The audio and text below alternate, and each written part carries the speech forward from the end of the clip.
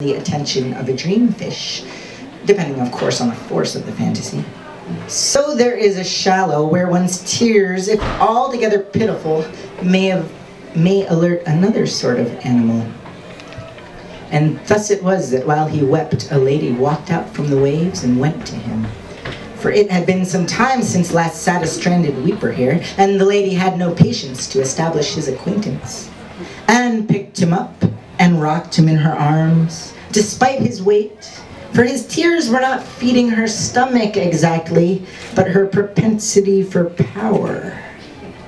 And Tiger Lad was not surprised, for he was more used to being rescued than not, which may incidentally account for why he started crying in the first place, and which he might have realized had the lady asked him to explain himself, which she did not, for why question what's making you more mighty by the minute? That's my motto, she thought, and would have told to Tiger Lad had he asked her, which he did not, because his body, though held, was still shuddering with sobs.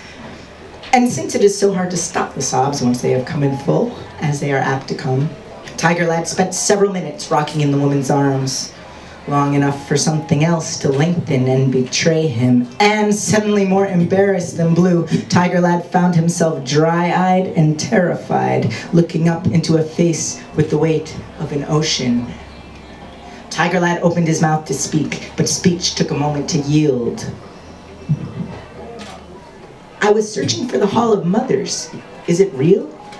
But the lady seemed not to hear. She only shushed him and pinched his ear. Quiet, boy, she told him with the gravity of infinity.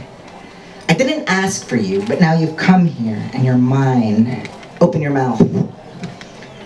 Tiger Lad complied. This is where it fits in with the dream story.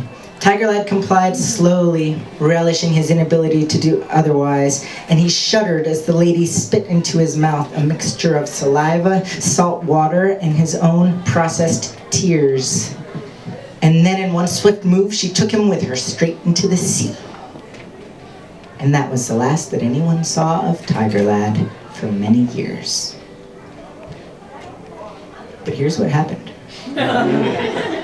Tiger Lad had entered into the Hall of Mothers beneath the ocean's floor, and his sadness at knowing his own desires had led him to a place where he was trapped and isolated from everyone he'd come to love and know caused him to cry quite a bit, which made his captors all the more powerful. And it was almost worth it when she'd tie him up with seaweed rope and cut him with an edge of coral and wait until he was totally immobilized by fear and pain and longing to pull out her cock and fuck him, all the while telling him that she was trapped here too and that she never planned to have a son, but he had come and he was hers, and would he ever stop acting like a victim? That last line pronounced with slaps, and not until she had, shaking uncontrollably on top of him, shot his own tears deep into him, would she, kissing him, stroke his head and tell him what a good boy he'd been, and that she did love him in her own way, she supposed. Then it was, indeed, almost worth it, but almost is the thing.